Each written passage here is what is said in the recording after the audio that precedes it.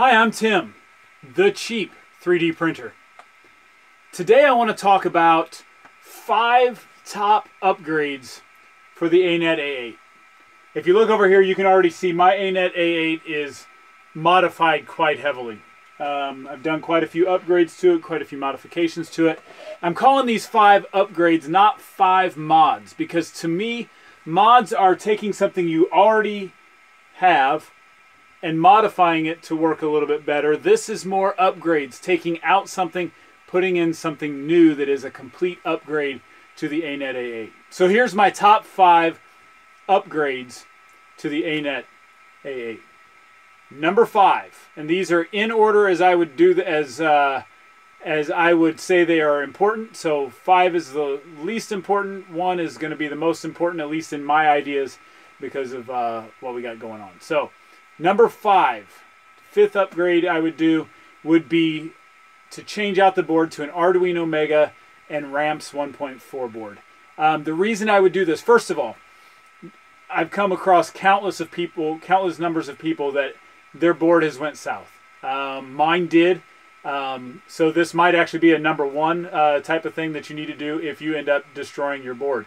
I somehow shorted some things that caused the thermistor in the hot end to no longer read, and trashed my board. So I upgraded to the Arduino and the Ramps board.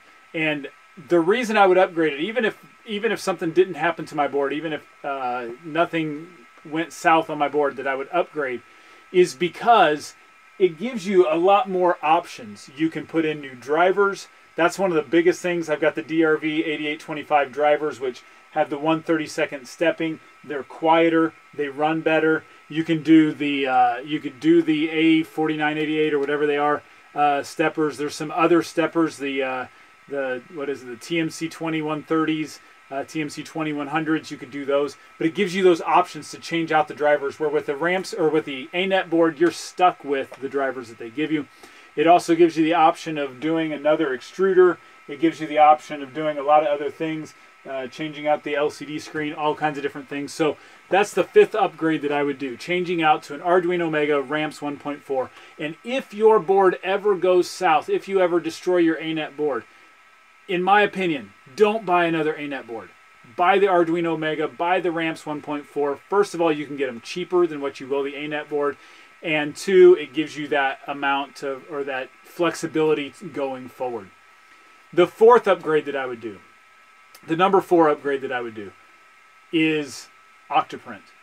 Getting a Raspberry Pi, putting Octoprint on there, and using Octoprint. Why?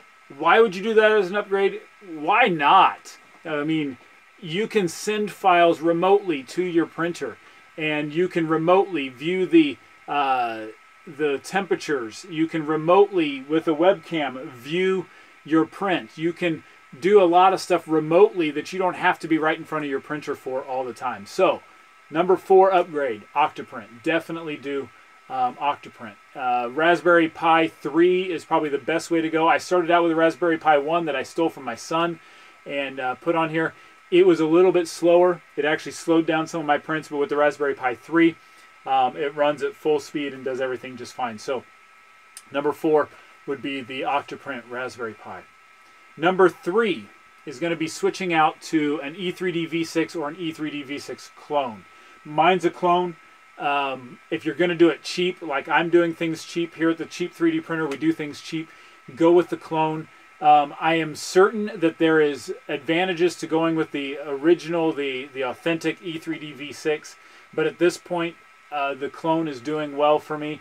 And so if you want to improve your prints, if you want to have things be a little bit better, go with an E3D V6 or E3D V6 clone and switch out this entire thing over to the E3D V6. The number 2 upgrade that I would do is the PEI sheet.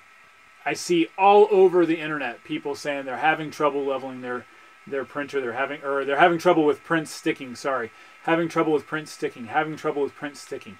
The PEI sheet, it's like everything sticks to PEI.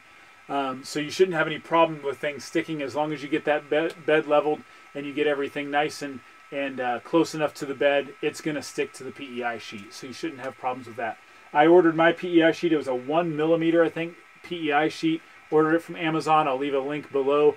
One thing you'll want to make sure if you do order the PEI sheet is to make sure you get one with the double stick tape that goes with it. I ordered mine, didn't realize it didn't come with the double stick tape, so then I had to spend more money to buy the double stick tape that went with it. So make sure you buy one that has double stick tape, or be prepared to order some double stick tape to go with it. The number one upgrade that I would do, that I would tell everyone to do, is to do an auto bed leveling sensor. Mine's right here. Make sure you get one of these that does an 8mm distance. Again, countless times on the internet you see people can't get their bed leveled, can't get their bed leveled, can't get their bed leveled. I'll be honest with you, these things warp, especially these cheap beds. They tend to warp, and you're going to have problems getting it level, and from time to time you're going to have parts in your bed that are higher than others. You're going to have times where you're frustrated because this part of the bed will be level and back in the different part is not going to be level, so you're going to be frustrated. With the auto bed leveling sensor, you can do the mesh bed leveling. It's going to measure across the entire bed, and it's going to make adjustments on your Z height to keep that all level. I love mine. I wouldn't go back any other way. I ordered a new printer the other day. I ordered a Tronxy X5S, and when it gets in, I'm probably going to order a bed leveling sensor to go along with it, so that way I don't have to level the bed all the time. It gets frustrating, it gets annoying, it gets time consuming. You'll start a print, think it's level, and it's not level. Get a bed leveling sensor. It will save your day. It will make it to where you're not so frustrated anymore, and it will help you out. The biggest key, though, is getting that Z height correct, that Z offset correct, and making sure that it's set right, and then you will be in dreamland with your prints, and things will stick well. Things will be nice and smooth on the bottom side. You won't have one high side, one low side. Everything's going to go smooth and easy. So those are my top 5 upgrades. Number 5, Arduino Mega and ramps. Number 4, Octoprint with a Raspberry Pi. Number 3, E3D clone or E3D V6. If you can afford the E3D V6, go with the authentic one.